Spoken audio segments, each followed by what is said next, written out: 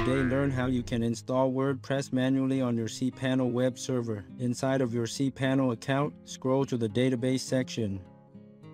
Click the My SQL databases icon. In the new database field, enter a name for the database.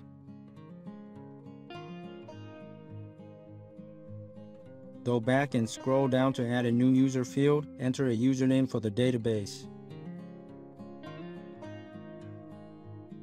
Then add a password for the database and confirm it.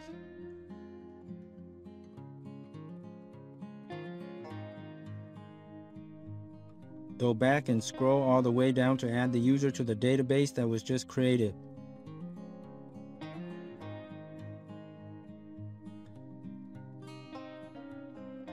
Make sure the Grant All Privileges checkbox is checked, then click on Make Changes. The next step is to open a new tab and download WordPress from wordpress.org. Click the Get WordPress button. On this page, click the Download button. The WordPress zip file will be downloaded to your computer. The next step is to upload the WordPress files to your cPanel account. To do this, go back into cPanel and scroll down to the Files section. Click the File Manager icon. In the left sidebar box, scroll down and click the Public HTML folder.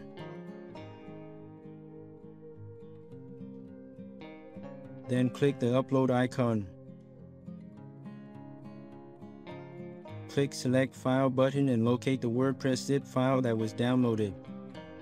The WordPress files will be uploaded to your server. Once upload is complete, click to go back. Now find the WordPress zip file, click on it. Next, at the top here, click on the Extract button.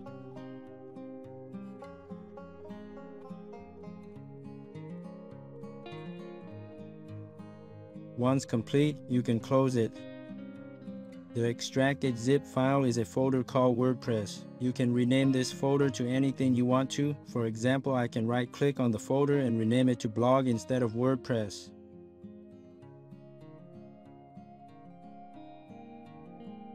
The final step is to run the WordPress installation. To do this, open a new web browser tab and navigate to your WordPress install file.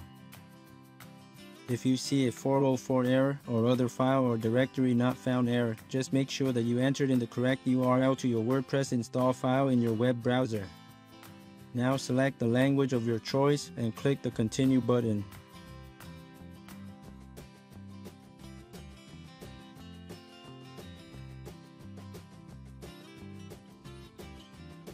In the next page, enter the database name, username, and password. I recommend copying and pasting from your cPanel database information that was created.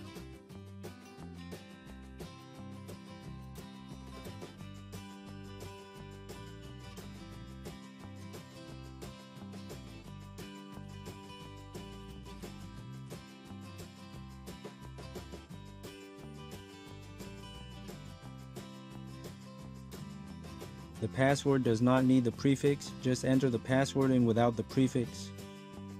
Now you will see the next page, click the Run Installation button. You are almost done. Now enter in the site details such as site title and a new administrator username and password. Click the Install button and WordPress will finally be installed. Now you can view your new WordPress website or log into the admin dashboard here.